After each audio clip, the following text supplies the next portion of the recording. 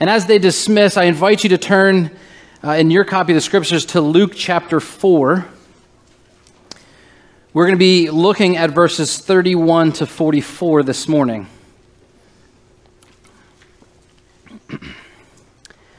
Please follow along with me as I read the holy word of God. This is the word of God. And he went down to Capernaum, a city of Galilee, and he was teaching them on the Sabbath. And they were astonished at his teaching, for his word possessed authority. And in the synagogue there was a man who had the spirit of an unclean demon, and he cried out with a loud voice, "Ha! What have you to do with us, Jesus of Nazareth? Have you come to destroy us? I know who you are, the Holy One of God." But Jesus rebuked him, saying, "Be silent and come out of him." And when the demon had thrown him down in their midst, he came out of him, having done him no harm. And they were all amazed and said to one another, "What is this word? For with authority and power he commands the unclean spirits, and they come out." And reports about him went into every place in the surrounding region. And he arose and left the synagogue and entered Simon's house. Now Simon's mother-in-law was ill with a high fever, and they appealed to him on her behalf. And he stood over her and rebuked the fever, and it left her. And immediately she rose and began to serve them. Now when the sun was setting, all those who had any who were sick with various diseases brought them to him. And he laid his hands on every one of them and healed them. And demons also came out of many, crying, "You are the Son of God." But he rebuked them and would not allow them to speak, because they knew that he was the Christ. And when it was day, he departed and went into a desolate place. And the people sought him and came to him and would have kept him from leaving them. But he said to them, "I must preach the good news of the kingdom of God to the other towns as well, for I was sent for this purpose." And he was preaching in the synagogues of Judea. Let us pray. O most gracious God and loving Father, you who feeds all creatures living by your divine providence, we ask you, sanctify your word to us this morning. Give your word the virtue to nourish our hearts, our minds, and our bodies, that we may remember that we do not live on bread alone, but by every word that proceeds from the mouth of God. May we walk as those who believe the words of our Lord Jesus Christ. And it's in his precious name that we pray. Amen. So mankind is a fearful bunch. We all fear something different. Some are scared of spiders. Some are scared of bees. You might be scared of heights. You may be scared of public speaking. And if I asked you to come up here and preach, you would probably be filled with terror. I know I am. But all of these fears are minor in the grand scheme of it all. And although we may feel like at times in our life those fears are quite major, but all of us have the same 5 greatest fears. Whether we think we do or we acknowledge that we do, the reality is all of us in this room have the same 5 greatest fears. And they're sin, demonic activity, disease, natural calamity, and the greatest fear of all, death. And what's amazing and absolutely wonderful is that Jesus addresses our 5 greatest fears very quickly in his ministry. In the Gospel of Mark, Jesus addresses all 5 of our fears in the first 4 chapters. Here in the Gospel of Luke, we read that he defeats all 5 of our greatest fears before the end of chapter 8. But remember, he doesn't start his ministry till chapter 4. And so in the first 4 chapters of Mark and in 3.5 chapters of Luke, Jesus reveals to us that he is greater than all 5 of our greatest fears. But how does he do this? Well, we see sin as the temptation in the wilderness in Luke chapter 4. With demonic activity, we see the healing of a man with an unclean demon. Here also this morning in Luke chapter 4. We see that he conquers disease. Here in chapter 4 with Simon's mother-in-law. We see that he conquers natural calamity by calming a storm in Luke 8. And we see that he conquers death by raising a widow's son in chapter 7 of Luke. How does Jesus address each of our greatest fears? With preaching. What does he do for sin? Well, he rebukes Satan with the word of God. How does he handle demons? He rebukes them and they're silent and they come out. How does he handle disease? He rebukes the fever and the person is healed. How does he handle natural calamity? He rebukes the wind and the waves and they're calm. How does he handle death? He rebukes death itself and the widow's son is risen. Notice how Jesus overcomes all of our fears with words. Jesus rebukes each of our fears with only words, and he overcomes and conquers each of them. And it's the same word that created the universe, and it will be the same word that will be present at the great white throne of judgment at the end of all things. And it's that word that finds its fulfillment in the person of Jesus Christ. You can go through the Gospel of Mark and you can do the same thing. You can find in those first 4 chapters that Jesus defeats those 5 great fears simply by the power and authority of his words. And I reference the Gospel of Mark because I think one thing that is sorely lacking in Christian education and teaching and preaching throughout the country and probably throughout the world is what we call in theology the harmony of the Gospels. And who do you think is the best commentator on the book of Luke? Well, the answer is Matthew, Mark, and John. Who's the best commentator on Mark? Well, it's Matthew, Luke, and John. You guys get the point. To help us understand the Gospels, you have to read all of them to help understand the passage. And this morning is a perfect example. So Luke 4, 31 to 38, the passage we're going to look at today, is found in Mark chapter 1, 21 to 39. The exact passage. Almost word for word. There's differences in details because Mark gives us other details that Luke doesn't, and Luke gives us details that Mark doesn't. But what together they do is they give us a better picture of what is actually happening. And so in our passage this morning, we will be focusing in on 2 of our greatest fears: demonic activity and disease. And our passage is naturally divided into 3 parts, and so my message is going to have 15 points. Just kidding.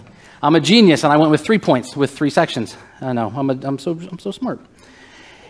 In the first section, we're going to see that Jesus' preaching has authority over the spiritual realm.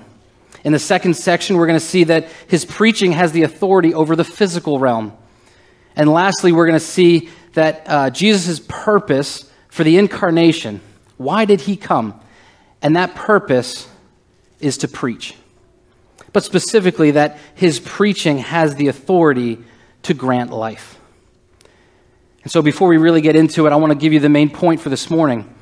And the main point this morning is that there is power and authority in the true preaching of the gospel of the kingdom of God. Let me say it again. There is power and authority in the true preaching of the gospel of the kingdom of God. And so let's unpack that this morning. So he went down to Capernaum. Now in the previous passage, Jesus was in Nazareth. And here Luke tells us that Jesus goes down to Capernaum. Now Capernaum was about 45 miles from Nazareth. And it's interesting that he says he went down to Capernaum because it is from Nazareth to Capernaum straight downhill all the way. Capernaum was a city on the northwest part of the Sea of Galilee. And it was where Jesus had his ministry headquarters on this earth. So he says on the Sabbath. Luke says on the Sabbath. Now, Luke records for us in the Gospel of Luke at least 5 times where Jesus performs a miracle on the Sabbath. That is supposed to be a day set aside for rest and worship. And Jesus, throughout his ministry, had a special concern for proper Sabbath observations. And on many occasions, he debates the religious leaders over what is proper and what is improper regarding the Sabbath. Now, Luke's mention of it here is a reference to Isaiah 58 and Jesus' opposition to the legalistic views that were practiced and advocated by the religious leaders. See, Jesus should not be healing anyone on the Sabbath according to these religious leaders. And yet, we read that Jesus is the Lord of the Sabbath. And therefore, Jesus is teaching us what is proper on the Sabbath. And in our context this morning, the Lord's Day. Because the Sabbath was Saturday, but our Lord was risen on Sunday. And so we rest and we worship on Sunday, the Lord's Day. And so we read here that Jesus was in the synagogue teaching. And Sabbath teachings were always conducted in the synagogue, just like we are here this morning on Sunday morning, gathered at his church to hear the preaching of God's word. It's the same principle. And so the crowd listening was astonished and amazed at Jesus' teaching. And Luke, actually, along with Mark, they tell us why. Jesus taught as one who possessed authority. And Mark actually includes, this is why you got to read both. Mark includes in his Gospels, he says that Jesus taught as one who possessed authority and not as the scribes. See, Jesus' preaching was different than the regular preaching that they were hearing, and it was because Jesus taught as one who had authority. See, in Jesus' preaching, there was truth. There's organization to his preaching, because the scribes and Pharisees, they were actually known to just ramble on and on about nothing. Jesus addressed matters of significance. He addressed life, death, eternity, and so on. And Jesus spoke in parables and these brilliant illustrations that captivated hearts and minds. He preached with love towards those who were listening. And he preached in power and authority. But what does it mean that Jesus preached with power and authority? Well, simply it means that Jesus' message was that he came to preach the gospel of the kingdom of God.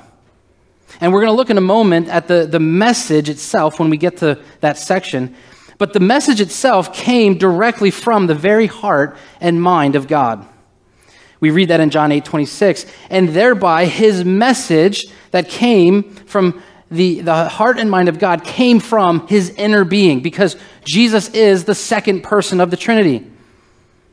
And it also came through the breathed out word of God, which is inspired and directed by the Holy Spirit. And so what we're actually seeing is the authority of Jesus' preaching had the triune God of Scripture as its foundation. And there's no higher authority in both the spiritual and the physical realms than God himself. The religious leaders of the day were constantly preaching from fallible sources themselves. The religious leaders were trying to draw water from broken cisterns. Yet Jesus drew water from himself, the fountain of living water. Now in the synagogue, there was a man who had a demon. Now, this is a topic that is foreign to most people. We naturally do not think in terms of demon possession. But what is, and I think more importantly, what is not demon possession? Well, what it is not, let's start with that. So demon possession is not that all physical illness and abnormalities are a result of a demon. In all four Gospels and in the book of Acts, the scripture writers are careful to distinguish between diseases that are caused by demons and diseases that are not caused by demons. Demon possession is not simply another term for insanity. Demon possession is not simply another term for multiple personality disorder. But what is demon possession is that demon possession describes a condition in which a distinct and evil personality that is foreign to the person that's being possessed has taken control of that individual. And the demon speaks through the mouth of that individual. What demon possession is demons are agents of Satan. And Jesus came to this earth in order to crush the power of Satan. And Jesus teaches actually in a parable, where the parable about the binding of the strong man. And Jesus, is the one that binds the strong man, Satan. He does it by defeating him in the desert wilderness at his temptation. He defeats it on numerous occasions by casting out demons. And he ultimately does it upon the cross. See, this binding of Satan on earth, it actually points forward to when Jesus will ultimately, in totality, defeat Satan once and for all at his second coming. And see, in theology, we call this the already not yet. Jesus has already defeated Satan at his death and resurrection, but he will defeat him completely at his return. And so we find this demon-possessed man in the synagogue, and he cries out in a loud voice. He interrupts Jesus' preaching. He says, "Ha! What have you to do with us, Jesus of Nazareth? Have you come to destroy us? I know who you are, the Holy One of God." Notice the demon's immediate surrender. There's no debate. There's no battle. There's no war of words between Jesus and the demon. Rather, there is simply submission. Jesus, the incarnate one, has come from heaven to earth to end Satan's power over sin, death, and hell. And here in this passage, we are beginning to see the fulfillment of that promise. It is the same Jesus that came to seek and save the lost that also came to destroy the demons and his master. And what's more, the demons know it. James 2:19 says, "You believe that God is one, you do well. Even the demons believe and shudder." Here in Luke 4, we are seeing James 2:19 playing out right before our eyes. The demon that is in the man believes that God is one, and at this very moment, that demon is looking eye to eye at Jesus, the second person of the Trinity, and he shudders. And let me press in on that for a moment. When you think about Jesus and who he truly is, he is very God of very God. And if there's never been any sense of fear because of who Jesus truly is, if you've never had a little slice of fear thinking about Jesus, you've missed it. Yes, as a believer in Jesus Christ, we do have nothing to fear because in Jesus Christ, those in Christ have life, hope, and peace with God. And praise God and thank God for that. But don't forget Jesus' other role, judge. And he is the one that will bring the full wrath and justice of God to the ungodly at the end of times. Let that sink in. This is who we're dealing with. So when the demon cries out, "I know who you are," he's not lying. The demon has better theology than all of us. And yet he will never taste salvation. And what we can learn from this demon is that Jesus Christ is divine. And there's many people in this world today that want to think about Jesus as not being divine. And there are heresies upon heresies out there that'll tell you that Jesus is not divine.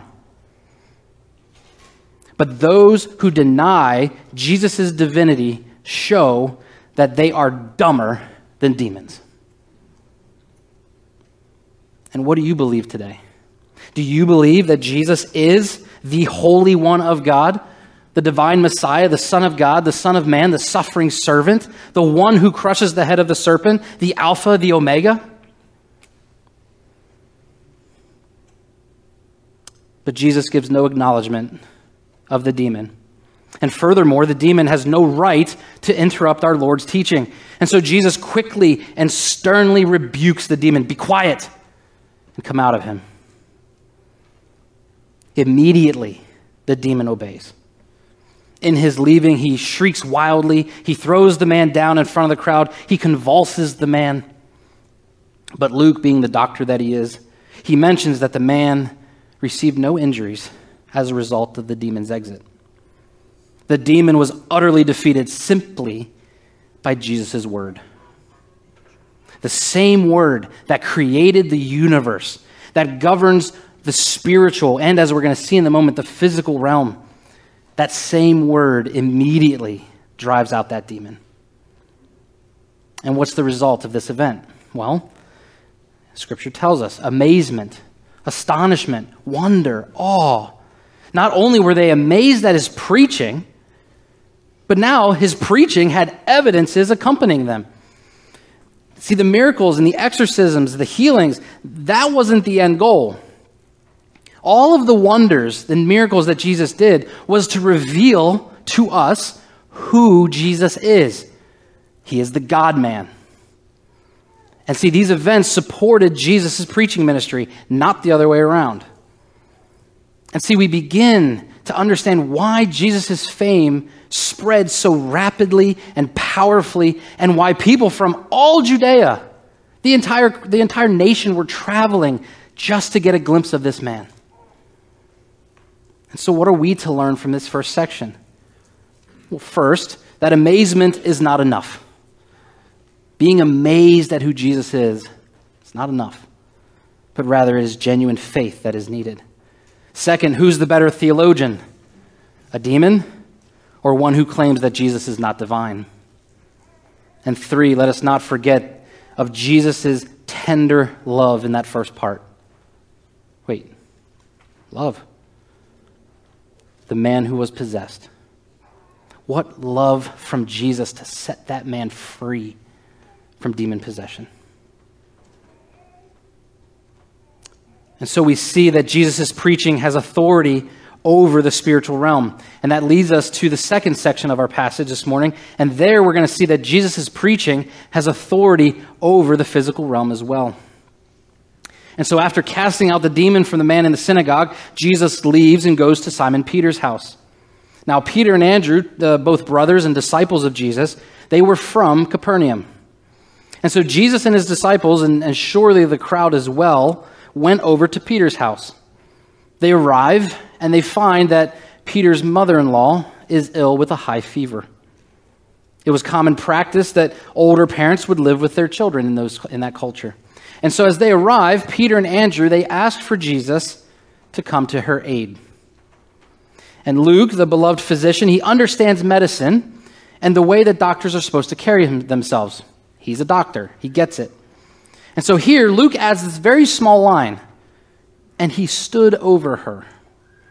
Now, some might pass by this too quickly, but what Luke is telling us is that Jesus placed himself in the position that a doctor would place themselves.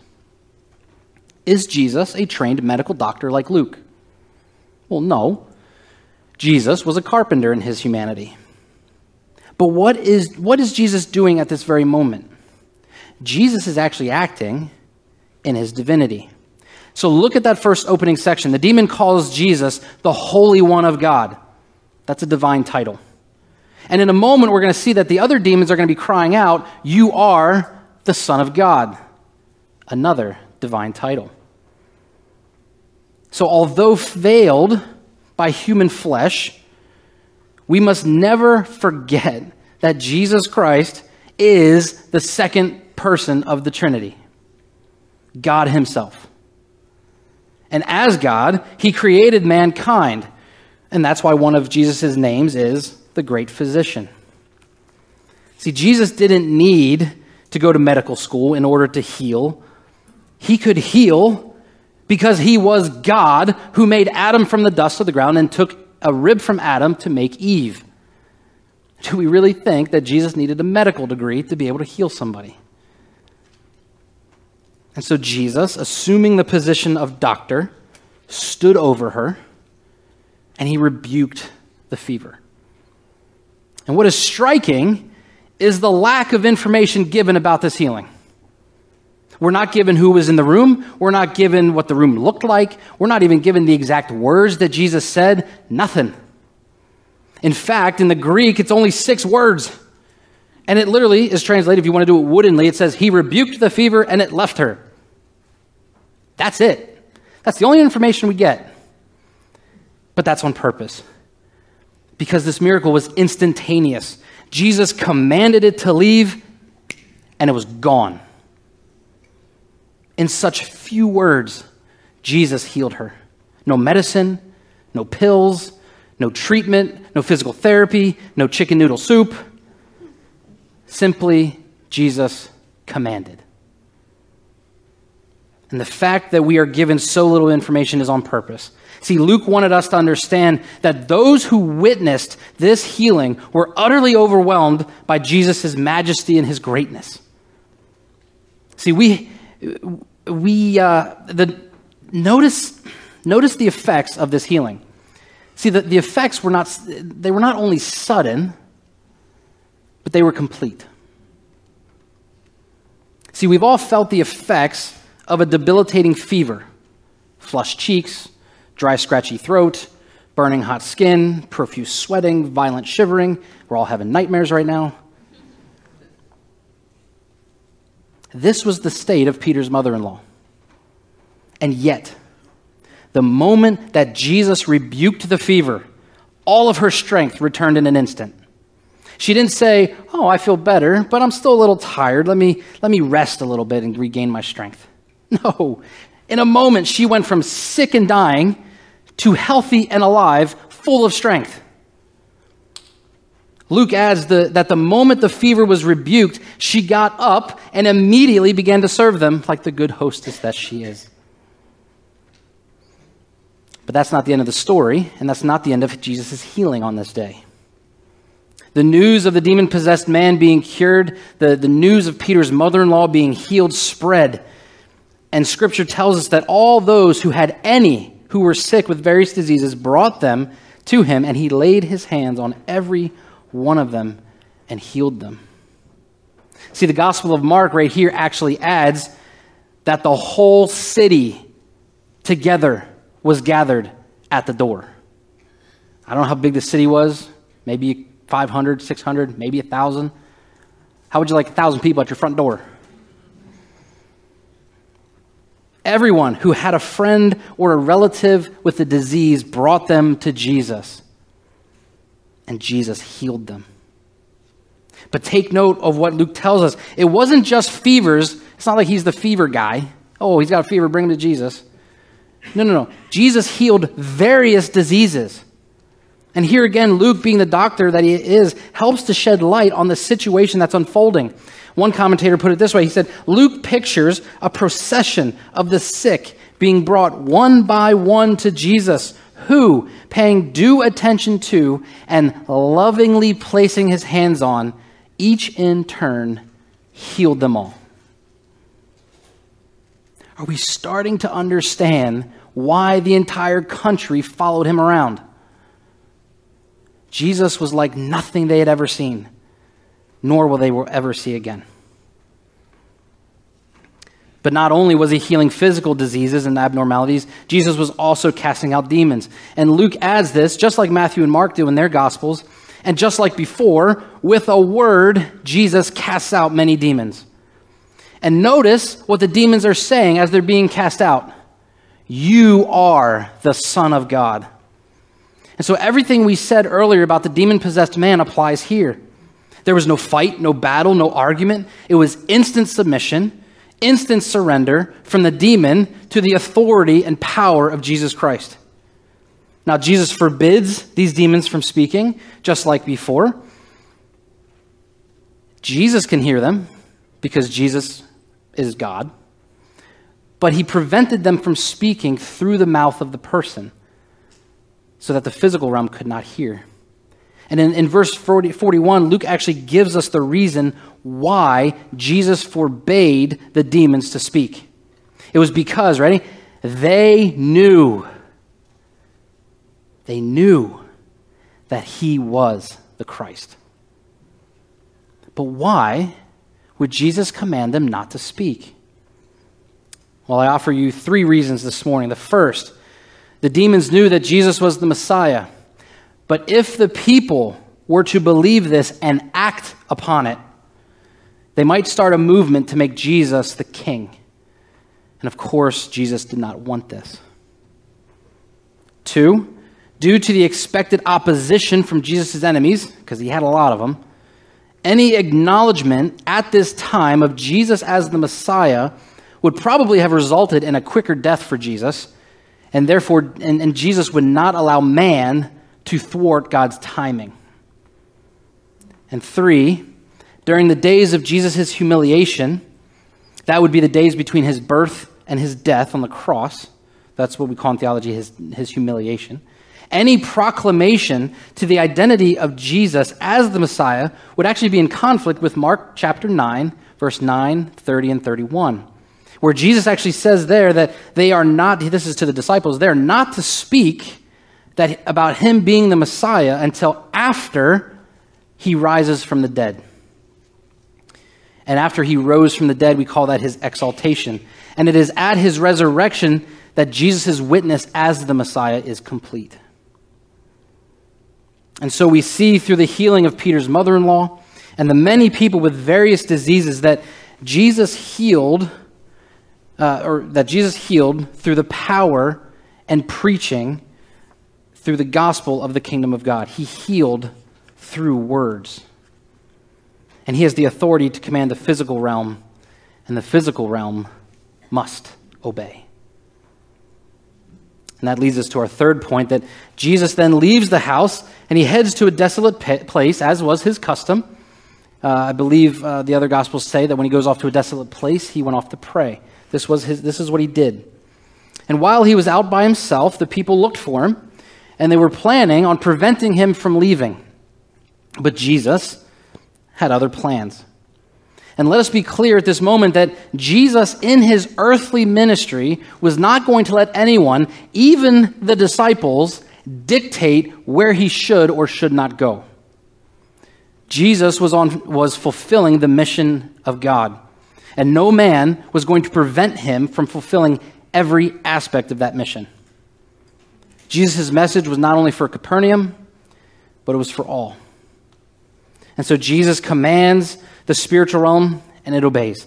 He commands the physical realm, and it obeys. And we've looked at his authority and where it comes from. But in our last section this morning, we get the purpose for why Jesus Christ came into this world in the first place. And Jesus himself says, I must preach the gospel of the kingdom of God to the other towns as well, for I was sent for this purpose. Jesus must preach. But the question is, what is the message that Jesus is preaching? And Jesus tells us that his message is the gospel of the kingdom of God. So let's break that down into its parts. First, the gospel, the good news. The gospel is that we are sinners, enemies of God. We all deserve wrath and justice from God. And yet, in the fullness of time, pouring out from the goodness of God, the mercy of God, the grace of God, God sent his only son, Jesus, to be born of a virgin. This Jesus, he lived a perfect, sinless life, became the suffering servant of God, the Lamb of God. He was betrayed, beaten, flogged, spit upon, mocked, condemned to death, death on a cross, a place of cursedness and judgment. But that cross, the place of ultimate humiliation and shame, became the place of ultimate exaltation and glory. For Jesus Christ rose from the grave on the third day, full of life, power, and authority. And soon after his resurrection from the dead, he ascended on high to the right hand of the Father. And the Father has placed under his feet all of his enemies and given him authority in heaven and on earth. We do not serve a dead Savior. We serve a risen and alive Lord and Savior, Jesus Christ. That's the gospel. If you've never responded to the call of Christ to surrender your life to him and enjoy peace with God, now's the time. Now's the time. We are not promised tomorrow, but you are promised to stand before Christ and give an account for your life. Do you want him to look at you with love and peace, or to look at you with wrath and justice? And if you have responded to Christ and are living for him, in what ways is God wanting you to grow in your faith in Jesus Christ? That's the gospel. But what's the kingdom of God?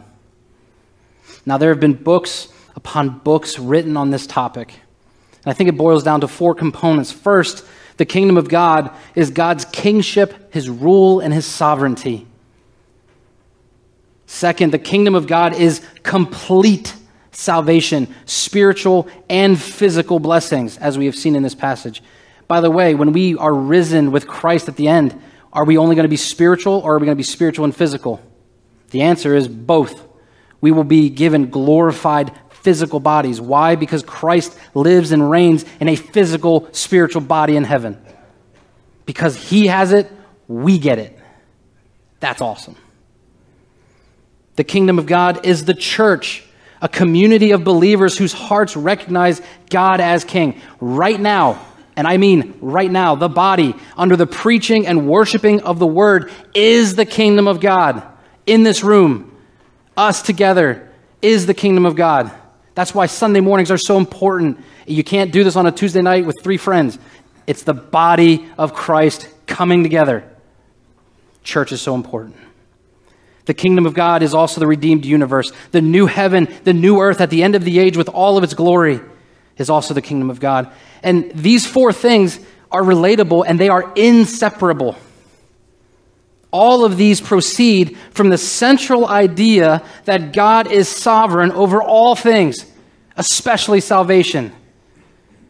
Jesus spoke of the work of salvation as the kingdom of God to tell us that our salvation is a supernatural character. It has a supernatural character. It has a supernatural origin, and it has a supernatural purpose. It all boils down to this: glory.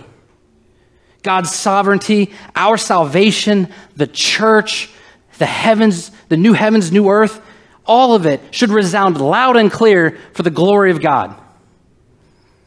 That was Jesus' purpose, the glory of God.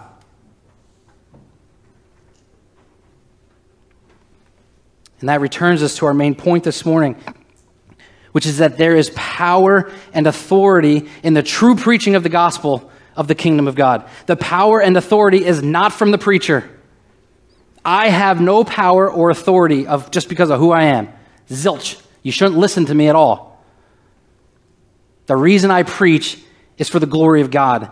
The reason all of us should preach is for the glory of God. The reason you should listen to the preached word is because of the authority and the power of where it comes from.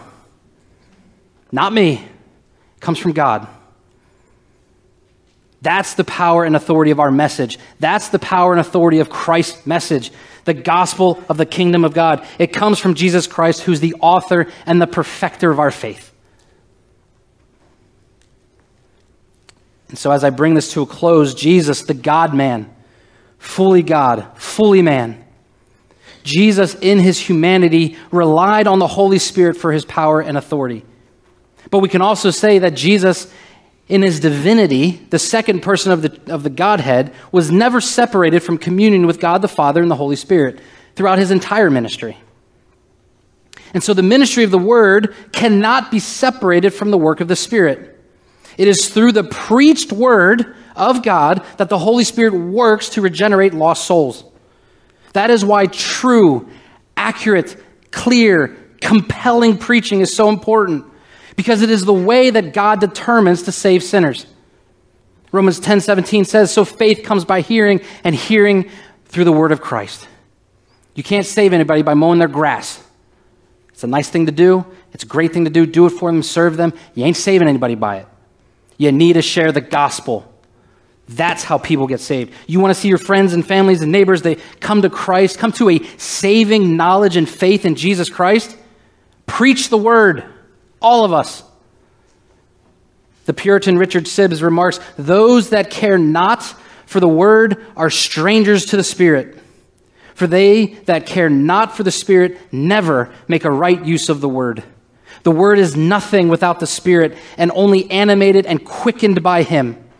The Spirit and the word are like the veins and arteries in the body that give life to the whole. And therefore, where the word is most revealed, there is most of the Spirit. Does this mean that all of us should come up here and have our turn preaching? Well, no. The special office of pastor is not for everyone, but the general office of believer is.